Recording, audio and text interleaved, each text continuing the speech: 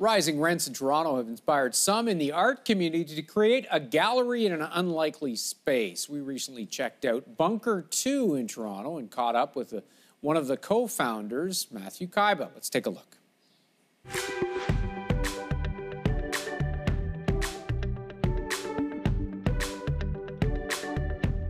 When we started this, we felt that a shipping container was the best way to have an alternative exhibition space in Toronto. We didn't have money to, fund a $2,000 a month storefront. We didn't have, a trust fund backing us up.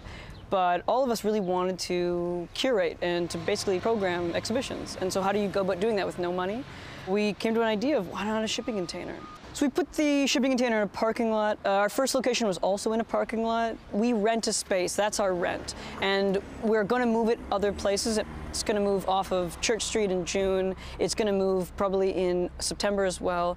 But the great thing about this space is it's extremely nomadic. We wanted to put it in a parking lot because it's more of an alternative space. We can have different freedoms here than we would a different spot. So parking lot, we find that really plays up to the strengths of the gallery. The shipping container is 8 feet by 8 feet by 20 feet, so about 160 square feet if I did the math right. The response has been fantastic. I mean, honestly, we wouldn't be here without the community that's come out and helped and supported everything. And it has been honestly unbelievable to me. The amount of people that are willing to just pitch in, support their local art scene has just been overwhelmingly positive. What we were really interested in doing is something different, experimental, something that you don't see enough of in Toronto.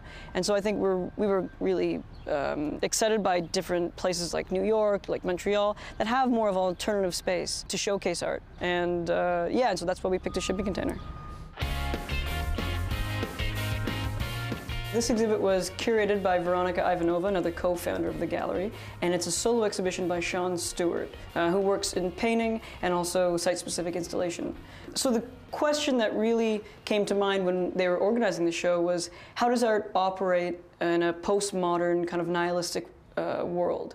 Does art have a use value after postmodernity? And so Sean really wanted the viewer to come in and take from this exhibition whatever they could. It wasn't really a top-down kind of critical essay type of exhibition. It's more of what a viewer takes away from this exhibition. So he has these fantastic handmade concrete columns that are kind of degrading but also holding this space up to show that real fragility of the gallery. And he's splayed out concrete and dirt on the floor, and then of course has some of his a painting and a drawing at the back. And we have programming up until 2018 right now. So different shows, moving the gallery, bringing it back here, that we're all really, really excited to do.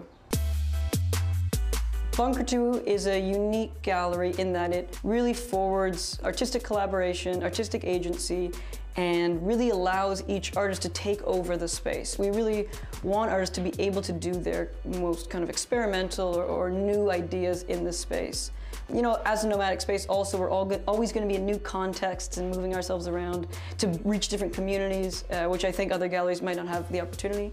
And then finally, of course, people should come see like emerging arts in Toronto. And we're very, very steadfast in our enthusiasm to support emerging arts in Toronto. That exhibit runs until June 4th. The co-founders also told us, as far as they know, it's the only art gallery in a shipping container in North America.